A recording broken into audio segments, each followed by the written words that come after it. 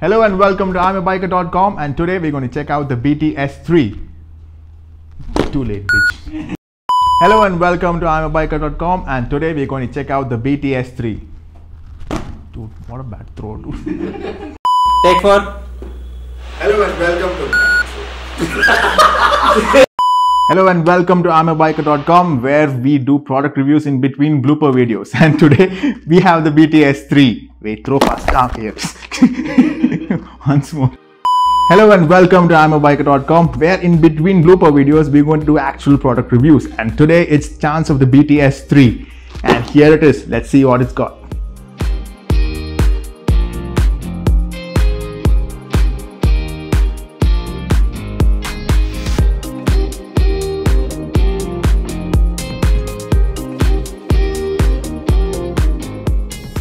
So here's the box. It says it's got FM radio, rider to pillion, intercom, rider to rider intercom up to 800 to 1000 meters. Well, at least if we get 500 meters, that should be good enough. And fits on almost any helmet for motorcyclists and skiers. So let's see what's inside the box.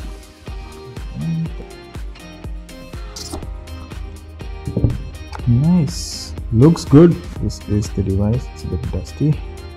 There we go. Looks a lot like the Senna version, the much costlier Senna version. Okay, let's see what else is in the box. It's the clip and the wire for the mics. Okay, this is the speaker and the mic that goes in your helmet. User manual, BT-S3. A lot of languages, and the cable for charging it. Okay, now let's plug it onto the helmet and see if it does all the things it says. So before we plug it into the helmet or on the helmet, let's take a closer look at this device. Well, the plastic feels not too bad. It's you know, for the price, yeah, fair enough. So here is the call answer button, the power button, the volume up, volume down, of course. This is the common port for the headphones, the microphone and the charging port. And this right here is the cable input. You can use it to connect it as intercom to the pillion, so you know you don't need a separate device for that. So overall plastic looks good. They say it's waterproof. Obviously we would not be testing that, but let's plug it into the helmet. Here we go. So we're going to try to fix it on this Sol helmet, and I'm going to have to remove all of this. So luckily the Sol helmets already have a pocket for the speakers, so I don't have to stick them.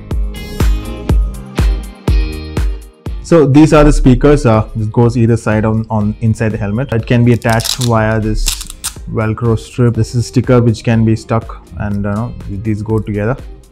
But luckily for the Sol helmet we have over here, these go in, it has a pouch for the speaker, so I can just plonk them in. That's a bit tight, I'll figure it out. Also the microphone as well can be stuck in a similar way. It's got a Velcro sticker. You can stick this onto the helmet and this goes on.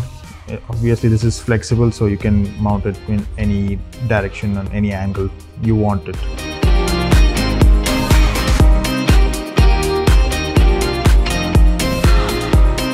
So I plonked in the speakers into the small pouches available on the padding. So now I'll plug this onto the helmet.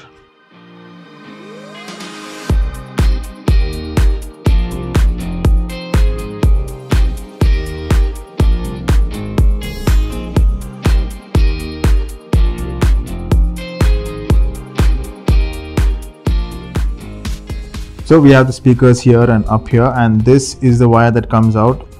Routed it from behind the padding for both the speakers to get connected, and this is the main wire which comes out, and we'll now connect the device onto the helmet.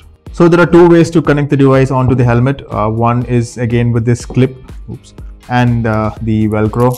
So you stick this part onto the helmet and you just stick it on like this. So that's one. And the other is obviously the clip part.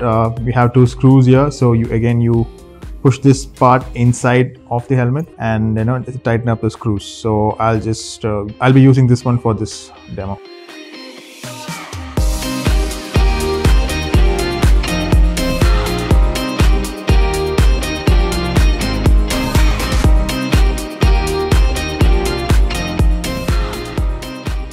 So here it is, got it fixed, got it screwed over here, the latch, and now we'll fix in this device.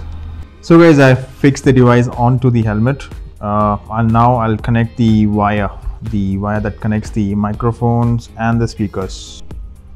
So it's a nice direct fit in here, and that's it.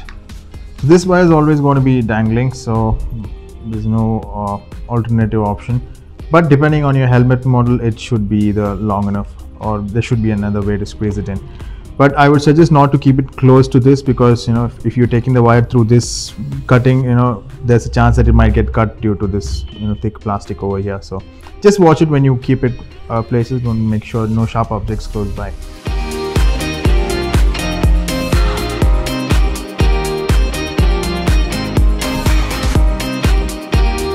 So guys, we've been using this for the past couple of days. We took it out for a couple of rides. I'm happy to report that, you know, it's pretty good. The audio quality is good. It's not Sena good, but especially if you're playing music or something, it's pretty decent. For the intercom, I got a range of about 400-500 meters easily. I have a BT-S2, the older version. It connects to that as well, and from what I know is that it connects to the Sena models as well. On the Sena models, you need to choose the universal intercom mode. Coming to battery life, like I told you, it's about 4 to 5 hours. We never ran out of it because we did just short rides, and the connectivity was good. And I think the one major thing I liked about it is that I can answer calls now. I don't need to plonk my phone and swipe up, and just tap on it to answer calls. So that's one great advantage. Intercom, I felt that the audio quality could have been better. It still feels that you're talking, maybe, you know, something like a little bit of echo is there, but obviously you cannot compare to a Sena. That's such a very high spec version, but definitely this is good and usable. And also during our short ride, we did come into a little bit of rain, and you know, it's still working, so that's a good thing. The plastic quality, like I told you, it could have been better, and it definitely looks better than the previous version, but overall it definitely looks very good, in fact, actually. But plastic quality, yeah, could have been a lot better. So guys, that's what we think about the Alfawise BT-S3. It's a good product considering the money it's on offer for. And can you compare it to a Sena? Well, no. Sena is definitely more robustly built and will of course last a lot longer and uses better plastics as well. But at this price point, I don't think you can find anything better. So I'll link to the product in the description below, and you know, on the Amazon, GearBest, and you know, whatever sites it's available at. And please do check it out, and let me know what you think about the product in the comments below, and of course, please do subscribe.